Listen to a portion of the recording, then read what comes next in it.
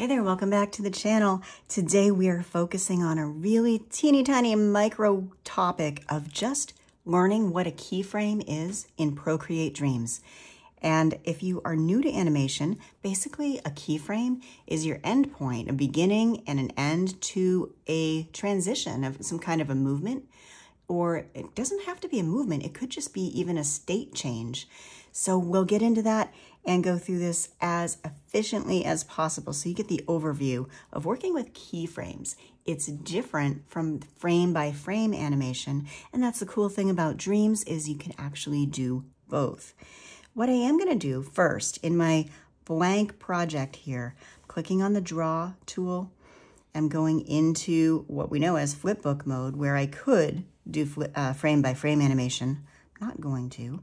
I'm just going to create a little illustration here, something that I can tell top from bottom, and it has we can watch it as I make an animation. We'll know what side is up and what side is down. Happy little star. I'm going to click done.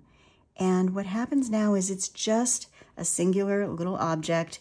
And look, it's created its own little place on the timeline of this movie.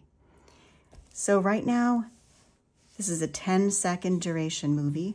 And I have one little tiny frame. So if I scrub through other parts of this timeline, it's only in one frame. I'm going to click on this cell right here and bring up options. Click and hold. There it is. I want it to fill duration. That means now the star is going to be present for the entire 10 seconds of my timeline. It's not going anywhere. At the moment, it's literally not going anywhere. It's not doing anything. It's just sitting there as a still object. As we set keyframes, we're going to change that. So I'm going to move down my timeline to about 1 second into the animation. Come over here. I have actually just tapped there and I've made another keyframe. Clicking on the keyframe, I can see any settings that I am assigning to it, and I haven't done anything yet. The star is still just sitting there, has 2 keyframes, but they don't do anything. I'll click off of that. I'll go up onto the stage, and what do I want to do? Actually, I want to make the star shrink, so I'm going to bring it down. And just for fun, we'll kind of click on this little curved arc here, and we'll rotate it all the way around. Now, if I slide back to the beginning, I play my animation.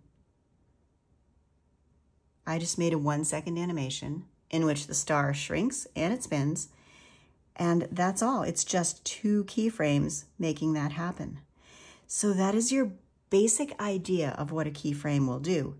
Other things that we can do with these keyframes as we get a little more advanced with Dreams is you will notice I can go into here and I can, instead of just moving, scaling, and rotating, I can also apply filters. And the filters are very cool because maybe I want the opacity of this star to change and it just fades out. So it goes to like 0% opacity. I could set that here. And if that happens, now let's watch what happens. It really fades away, right? If I start maybe back here and edit the keyframe to be another filter, we could do an HSB, that's hue, saturation, and brightness. I can change the color. So it's going to go from pink to, I don't know, maybe I'll do it again down here, keyframe to green. And now I have an animation that's doing all kinds of things, changing colors, spinning, shrinking, dissolving. And so you have a lot of controls just with these keyframes. They do get a little bit, they take a little bit of time to not feel too clumsy with. So don't get frustrated by it. You can always, if you accidentally set a keyframe and you want to remove it, just click on it, say delete. You can get rid of it. And try some things. Just start with one simple little object that you create in your little flipbook. Now, if you notice, we go back into the flipbook mode, we actually do see all these things happening like an animation. And it's showing in the flipbook, but we didn't have to draw that. The in-betweening that you would manually draw in flipbook mode is taken care of by keyframes, and that's why they are very powerful. Have some fun, try this out. Hope this helped. Be sure to like and subscribe to Rockin Chalk for more insights.